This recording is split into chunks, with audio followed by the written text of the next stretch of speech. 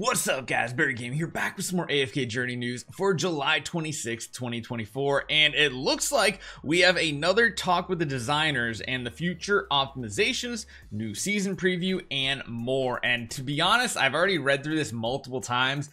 Most of this is a huge W. Some things are visual changes to make you feel better about things. Other things are actual things like resetting the exclusive of a weapon from a hero you might not use anymore. So hopefully you guys enjoy this one. Let's jump right into it because this is really good news for AFK Journey. Okay, let's jump right into it. Talked with the designers. Hey, the final update for Song of Strife season is coming soon, and we're closely monitoring your feedback. Now we'll cover the major changes in the upcoming features, which is really good. Talk with the designers. Hell yes. So major adjustments in version 1.1.17 to celebrate the launch of AFK Journey in new countries, aka the Asian countries that it's launching in. We'll be updating the hero list of the all hero available event and adjust some of the event rewards in the final version. Players who have already claimed these rewards will receive compensation to cover the difference. The new hero list will include all heroes released before August 8th, which means you're going to be getting hero copies in it like Alsa, Soren, Olmus. You know who else? Taylene and Freyesto. Yes, so you're going to be able to get at least one copy of those newer ones as well, which is really huge. Number 2, they're going to enhance the competitive experience, narrowing the gap between server ranking rewards in Dream Realm. So that still means the rankings are still going to be the rankings, but the rewards are going to get better for those in the lower tiers, which is awesome. Temporal shards will be added to the daily ranking rewards below a server, or below for a server's top 100. You'll be able to use these shards to craft temporal essence. That is awesome. New daily quests such as recruit one time will be added, giving you extra diamonds every single day. We're also updating the features in the starter story. Please check version 1.1.1 patch notes when it comes out. So all that right there, huge W's. We're gonna get like 5 additional S level heroes and A level heroes and all this other stuff. That's just really, really good. Season optimization. So I really like this. So we're introducing new items to let you swap the tier and exclusive equipment progress between 2 heroes of the same quality, A to A, S to S, released in the next new season. These items will offer the chance to reset a hero and reduce the cost of the hero development. You'll be able to earn them through in-game events. That is absolutely huge. Exclusive equipment is like, it's so annoying. If you invest in it and then the hero doesn't become meta anymore, it's like, well, you're just stuck with like a +10 on that hero that you're not going to use anymore. So that's a huge W, and it seems like you can get them through in-game events and not spending, although you might be able to spend too. We'll have to see. Starting in September, Starter Story will be able to be unlocking the season content once they reach 240 and they complete this Tales. That's amazing. No longer do you have to wait for 42 days. It's just once you get to 240, you can jump right into the new season. There is one downside of that, and that's whales will probably get there faster, but it also means you're not just sitting there AFK for like 15 days waiting for a season to start, which is really, really cool. This change will allow players to access season faster, which is good. As previously announced, we'll balance the XP and experience rewards from the AFK stages in the early season. I like that. We're also working on several optimizations to minimize the residence level gap among players during the first couple weeks. That's also huge because sometimes if you feel like you're not playing like 4 hours a day in the first couple weeks, you are behind, which is cool. I really like this change here. This is one of my complaints. We understand starting at Resonance Level 1 feels like a setback, which can be frustrating. This is really just a misconception because it's more of a visual effect. You're still getting your starter story resonance level and power. So to address this, they're just going to optimize the design. You're basically just going to start at level 240 and level up from there instead of starting from level 1. I personally like that. It's like a psychological thing, I think. And I think that will help me because I know I was probably one of the biggest complainers about starting at level 1 again.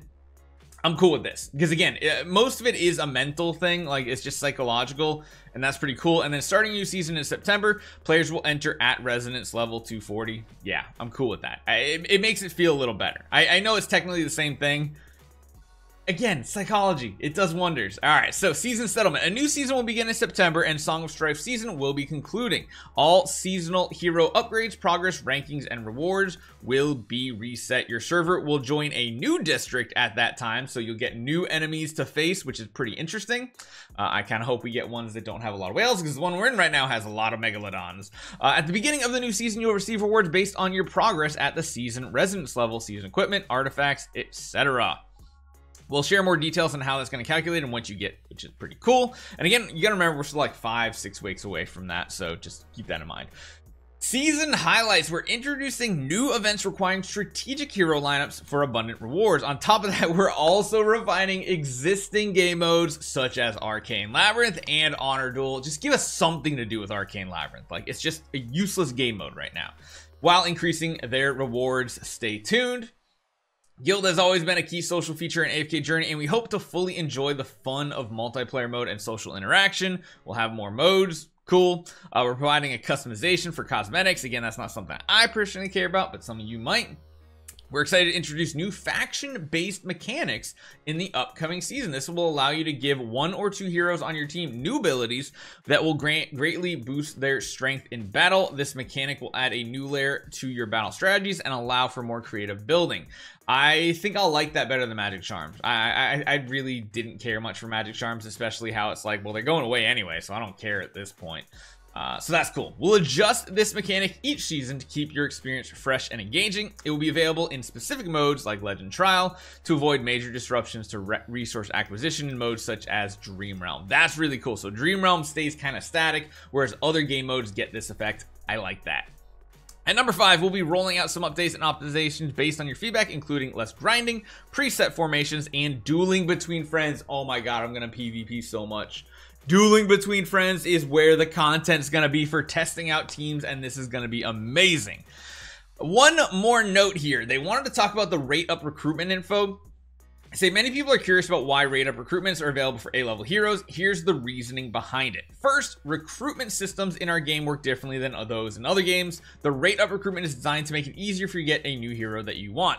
New heroes will be available in the rate up recruitment for a limited time, and once they are, they go to the wishlist select list. Second, there is no significant power gap between A-level and S-level heroes. Their difference lie primarily in their sources and the difficulty of recruiting them. Each hero has a unique role and can shine in different scenarios, so it's up to you to discover their strength.